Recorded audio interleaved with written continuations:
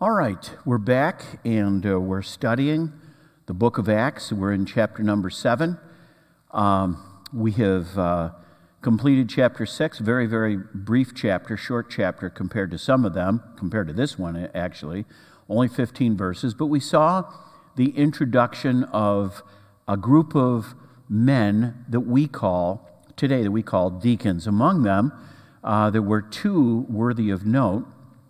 One was Philip, who shows up in the next chapter, in chapter number 8. And the first of those was Stephen, who shows up here in chapter number 7. He's being confronted by the religious leaders after upsetting the synagogue of the Libertines. They called the elders and said, "We've got a guy here who's a troublemaker. His name is Stephen." They called him in. They confronted him. And now Stephen is telling his story. He's connecting the dots of the history of the children of Israel. He goes all the way back to Abraham in Genesis chapter 12 and begins to tell the story. The goal is to show ultimately that Jesus Christ is the fulfillment of all of these prophecies and history, all of this stuff that has taken place historically in the nation and for the nation of Israel. So we're on page 96 of our notes, God's faithfulness through Joseph. So we saw the Abraham, we saw Isaac, we saw Jacob, and we saw the 12 sons, or patriarchs as they're called, the 12 sons of Israel, or Jacob. And now we're moving on in verse number 9 of Acts 7, and the patriarchs, pater means father in Latin, so a patriarch is a father. And the patriarchs moved with envy, that is the brothers of Joseph. This story begins in Genesis chapter 37. Moved with envy, sold Joseph into Egypt. But God was with him and delivered him out of all his afflictions and gave him favor and wisdom in the sight of Pharaoh, king of Egypt. And he made him governor over Egypt and all his house. Now there came a dearth or a famine over all the land of Egypt and Canaan, and great affliction, and our fathers found no sustenance. So there was a famine in Egypt, and this was predicted. If you've studied the story of Joseph, it's a great story. It starts in Genesis chapter 37, and really comprises the rest of the book of Genesis right to the end. But there's a dearth, there's a famine, and in the land of Israel, in the land of Canaan. And so Jacob, concerned about his family, looking for some food somewhere. Verse 12, but when Jacob heard that there was corn in Egypt, he sent out our fathers first. And at the second time, Joseph was made known to his brethren, and Joseph's kindred was made known unto Pharaoh. This is really the short version, the Cliff's Notes version of the story of Joseph, for sure. Then sent Joseph and called his father Jacob to him and all his kindred, 60, that would be 60, and 15 is 75 souls. So Jacob went down into Egypt and died, he and our fathers, and were carried over to Shechem and laid in the sepulchre that Abraham bought for a sum of money of the sons of Emor, the son of Shechem. You can go back and read these stories earlier in the book of Genesis. So the story continues here, being told by Stephen to these leaders who have confronted him. What are some of the things that we can pick out of this? Stephen is emphasizing God's providence and spiritual direction in Joseph's life. Again, without a temple. Joseph is a type or a picture of Christ, probably the greatest picture of Christ. I think it's Arthur Pink in his commentary on the book of Genesis that he points out that Joseph was a type or a symbol of Christ in about 100 different ways. Probably the greatest picture or type of Christ in all the Bible.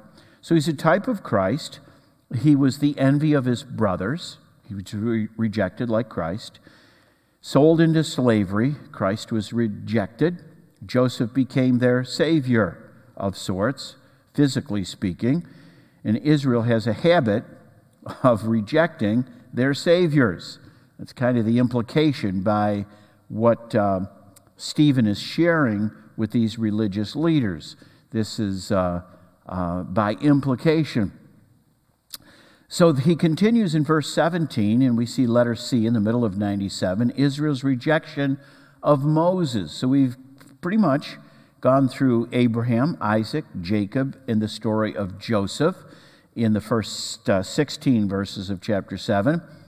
And now we're going to pick up the story of Moses. But when the time of the promise drew nigh, which God had sworn to Abraham, the people grew and multiplied in Egypt, till another king arose, which knew not Joseph. Of course, the Israelites, they started out on with a very positive relationship with the Pharaoh because of who Joseph was, his relationship with the Pharaoh at that time. But hundreds of years have passed by, and now we have a new Pharaoh. Joseph is dead. He is gone. The fathers, the patriarchs, are gone. And now we have this teeming mass of Israelites who have settled in the land of Egypt and are threatening, at least by their sheer numbers, the overthrow of the Egyptian Pharaoh and his government. At least that's his fear. Whether this was his feelings or things that happened to actually threaten him, the Bible doesn't say, to my knowledge. I don't recall anything like that. But that another king or another Pharaoh arose which knew not Joseph. The same dealt subtly with our kindred and evil entreated our fathers.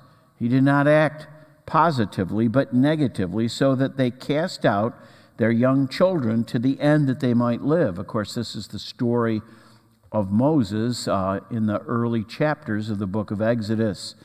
The Hebrew midwives were instructed to eliminate any of these male babies as they came in, to control population growth so that they would not further increase and take over the population of Egypt, again by their sheer numbers.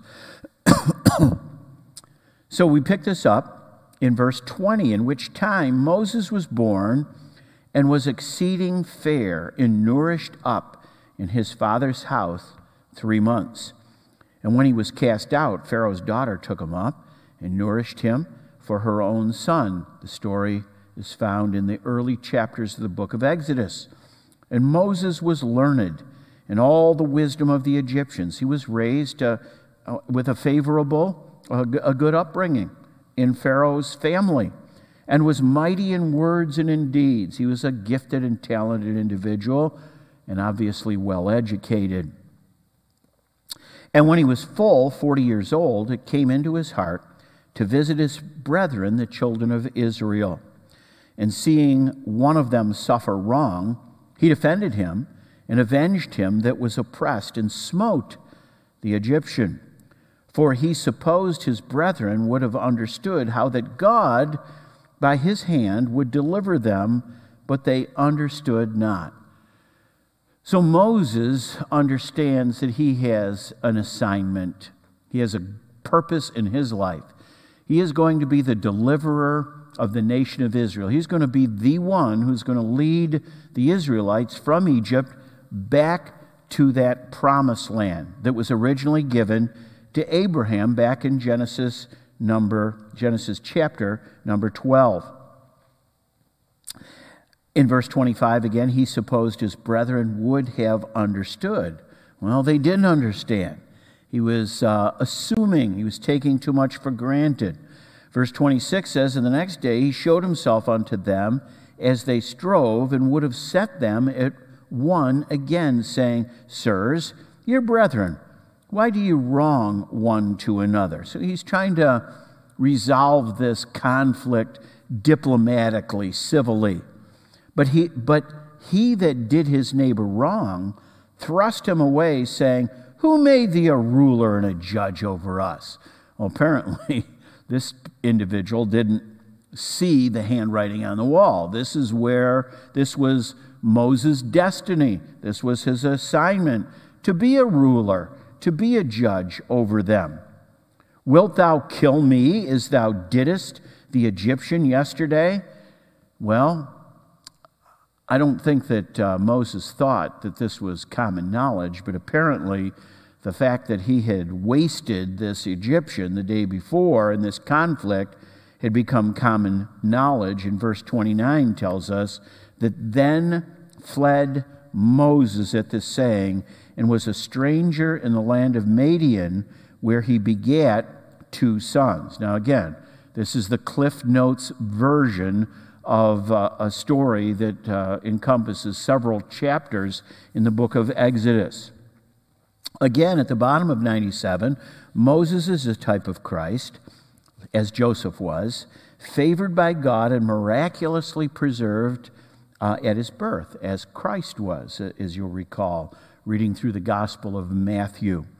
Moses was mighty in words and deeds, and when Moses offered deliverance to his brethren, as Christ did, he was rejected as Christ was rejected.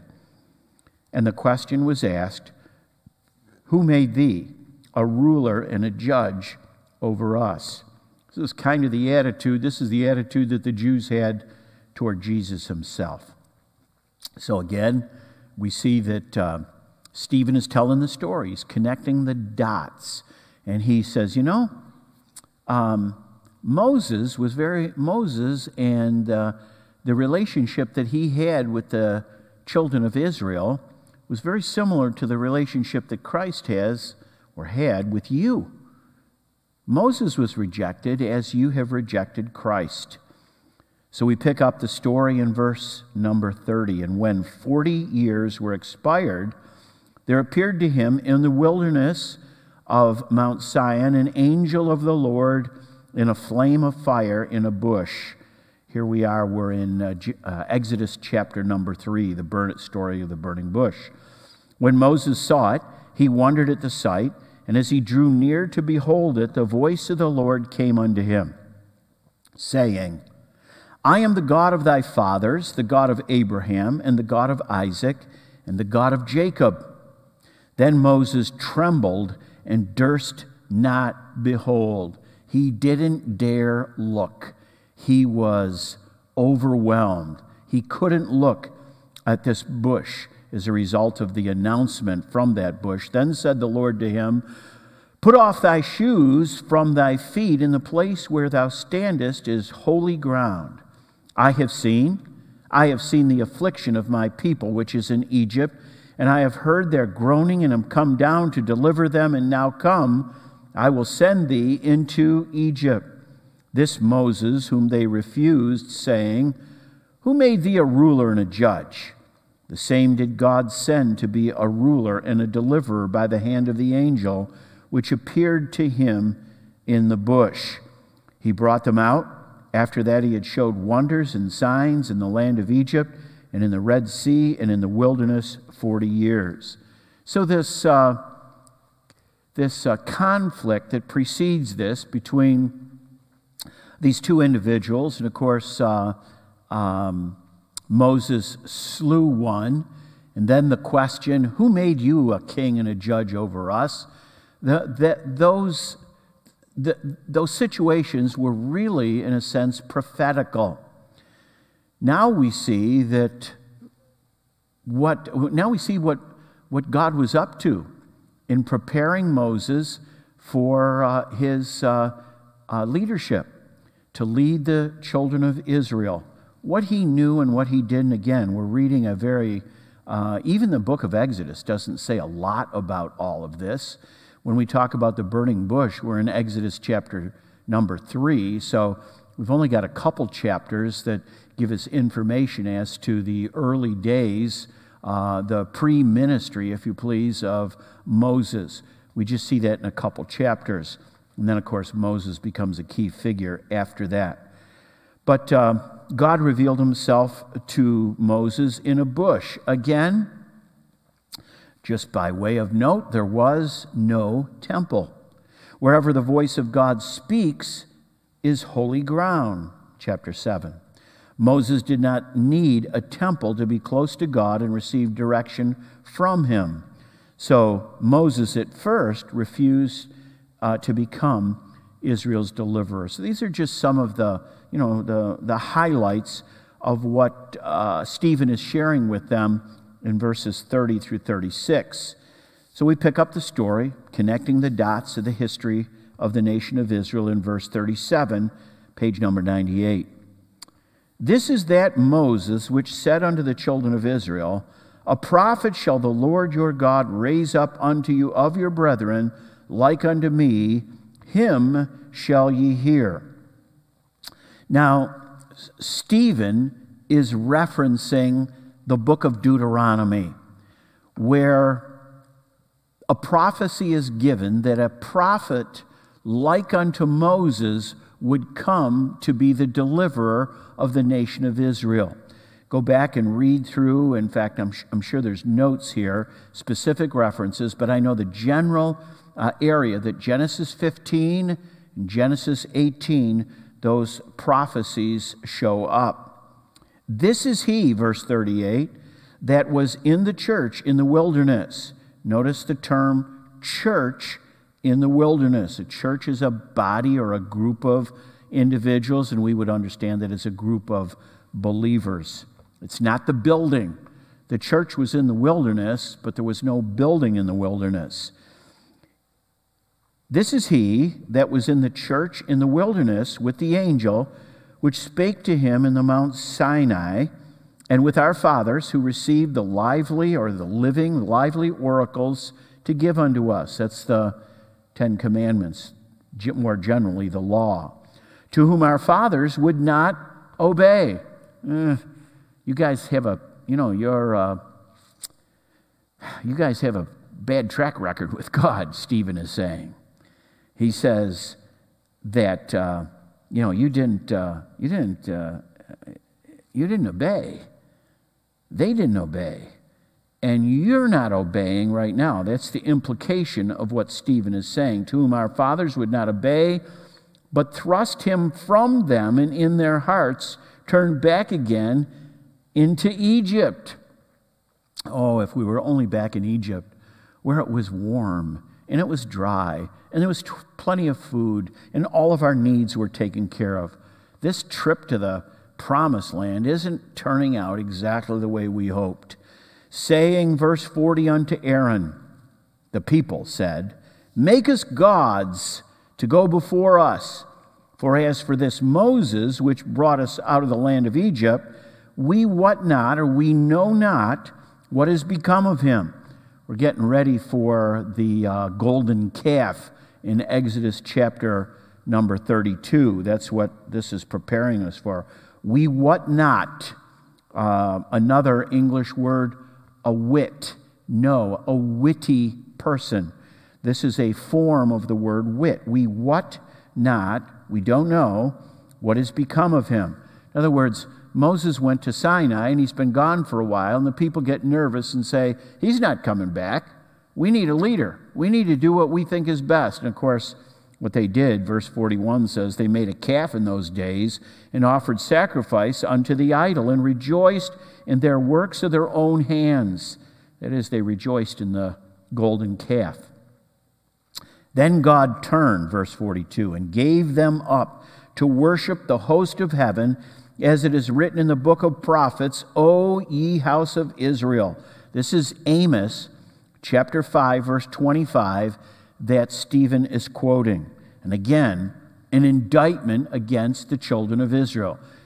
What Stephen is doing is he's telling the history of Israel, showing how rebellious they have been, and by implication, you, my audience, Stephen's present audience, you are doing the same thing that they did back then. O ye house of Israel, Amos 5. Have ye offered to me slain beasts and sacrifices by the space of 40 years in the wilderness? Yea, ye took up the tabernacle of Moloch, and the star of your god Remphan, figures which ye made to worship them, and I will carry you away beyond Babylon. So Amos, the minor prophet Amos, is referenced, and again, Stephen is pointing out the rebellion, the unbelief, the disobedience of the children of Israel historically. This is 400 and some plus years before the birth of Christ. Way before that now, because we see the promise, I'll carry you away beyond Babylon. Moses promised that God would raise up a prophet. We noted that. Moses, like Jesus, enjoyed special intimacy with God, top of page 99. But Israel rejected Moses and Jesus and turned back to Egypt. They rejoiced in the works of their own hands. The Jews were not, the leadership of Israel was not generally spiritual. They, by implication, again, they worshiped the fruit or the works of their own hands. What they did, what they accomplished. They were pretty self-satisfied in their worship system. And essentially, they worshiped idols, the works of their own hands. That could be a building that you've built. Look at the beautiful temple that we have built. God instructed us, we have built it. This is what spirituality is all about. We want people to come from around the world to come and see our building and come in and see how we go through our rites and our rituals. You'll be impressed with how spiritual we are when you see what we do and what we have to worship our God. Stephen is, by implication, saying that's not what is important. You know what's important? Obedience is important. Doing what you're told to do. Israel has a history of rebellion. And the greatest act of rebellion that Israel has ever engaged in is crucifying Jesus Christ, your Messiah. That's where this is going. And that's why by the time we get to the end of this sermon that Stephen is preaching, they are not happy. The audience is not happy. They come forward, all right, at the invitation to stone the preacher. Have you ever felt that way when you preached a message? Anyway, look with me, 99. Even as Israel rejected God, they still had the tabernacle and temple, but they still had their stuff. They still had their symbols of God and their symbols of worship. Verse 44, page 99, our fathers had the tabernacle of witness in the wilderness as he had appointed, speaking unto Moses that he should make it according to the fashion that he had seen. You can go to the book of Hebrews, and there's more on this in Hebrews about the pattern in the tabernacle, which also our fathers that came after brought in with Jesus into the possession of the Gentiles, whom God drave out before the face of our fathers unto the days of David, who found favor before God and desired to find a tabernacle for the God of Jacob. But Solomon built him an house. Howbeit the Most High dwelleth not in temples made with hands, as saith the prophet, heaven is my throne, and earth is my footstool. What house will ye build me, saith the Lord, or what is the place of my rest? The temple, the tabernacle were only symbols or signs. There was little reality in them. They were symbols or signs of something that was much greater. Heaven is my throne. The earth is my footstool. What house will ye build me? Hath not my hand made all these things? I mean, the very materials, the very wisdom, intelligence that was given these individuals, the patterns that were set up, the instructions that were given to build, whether it was the building, the temple itself, the garments, all of the various aids to worship, if I could use them, that were part of the Holy of Holies and the holy place. All of these things were made out of stuff that God made. I mean, this wasn't like these men have created anything. They have only taken the words of God and done what God instructed them to do with materials that God made and gave them the intelligence or the skill to make. So, we have some thoughts here in the middle of 99. The presence of the tabernacle of the temple did not keep them from rejecting God and his messengers. The Most High, that's the Lord, does not dwell in temples made with hands. The temple had become a place of idolatry. In fact, in Ezekiel, there's some, I think it's Ezekiel chapter 16, there's some very interesting statements about the temple and the tabernacle. They tried to confine God to the space within four walls. Maybe we do that sometimes. We leave God out of our life, and on Sundays or Wednesdays or whenever we come to church, we come to visit him and make sure that he's doing okay. We say, hello, God, how you doing? I came this week. I was there for an hour. I was there, remember. Check the box. Check the box, Lord, okay? Christians have a habit of doing the same thing. They see the church building as the house of worship, when in reality, 1 Corinthians notes that the believer, you are the temple. We are temples of the Holy Ghost. Therefore, God is missing from much of our lives. Why? Because we don't recognize that I am the temple, that I am the dwelling place of God, and wherever I go, God goes with me. God inspires me. God empowers me. God keeps me safe and secure. God directs me, etc. We need to live in a state of constant awareness of the presence of God in our lives. That's important. That makes a difference. Stephen directs the application of the sermon to his listeners. Well, we're getting ready for the invitation here. We're getting ready for the invitation. Ye stiff-necked, verse 51, bottom of page 99. Ye stiff-necked and uncircumcised in heart and ears. Ye do always resist the Holy Ghost, as your fathers did, so do ye. Which of the prophets have not your fathers persecuted? And they have slain them which showed before of the coming of the just one, of whom ye have been now the betrayers and murderers. Israel has a bad history, a bad record of rejecting those that God sends to spiritually deliver them. The prophets, Moses, etc.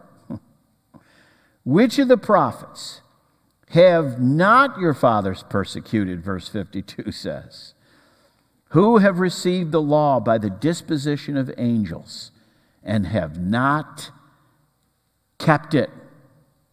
You're rejecting the prophet that God has sent. Again, that prophet is the Lord Jesus Christ. You're stiff-necked. You're uncircumcised. Ye do always resist. You, present tense, my audience, as your fathers did. What did they do? They persecuted, they slew, they betrayed, they were murderers. They've not kept the word of God like you. The invitation is given. Stiff-necked. Stiff-necked people. Well, is it any wonder? They were not happy. By the way, these were some of the same people. Some of the same people, maybe many of them, were the same people that had crucified Christ. We can see some definitions and descriptions of the phraseology, uncircumcised in hearts and ears and all that. Notice Deuteronomy chapter 10 on the 100th page. And I looked, and behold, ye had sinned against the Lord your God, and had made you a molten calf Israel has been historically, so are you today, disobedient. You have now become the betrayers and the murderers of God's prophet. You have spoken against Moses. You have spoken against God. You have spoken against the temple. You have spoken against the law. You have killed, you have murdered the Messiah. The reaction, when they heard these things, they were cut to the heart and they gnashed on him with their teeth.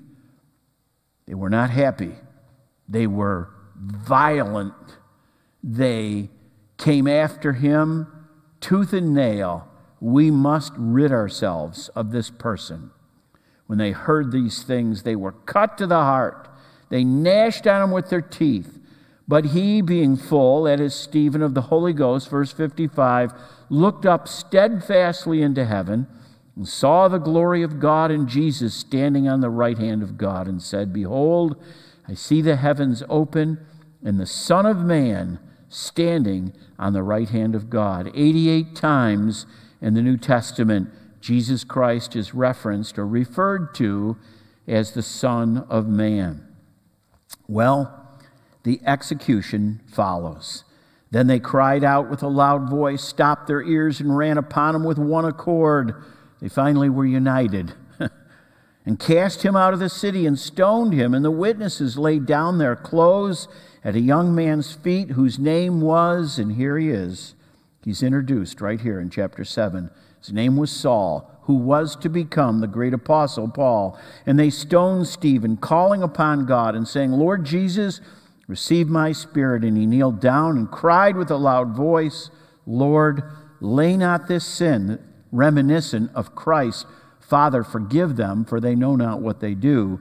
Lord, lay not this sin to their charge. And when he had said this, he fell asleep. He fell asleep. Asleep is a euphemism for death. Some observations. Stephen's message is essentially twofold. God is no respecter of places.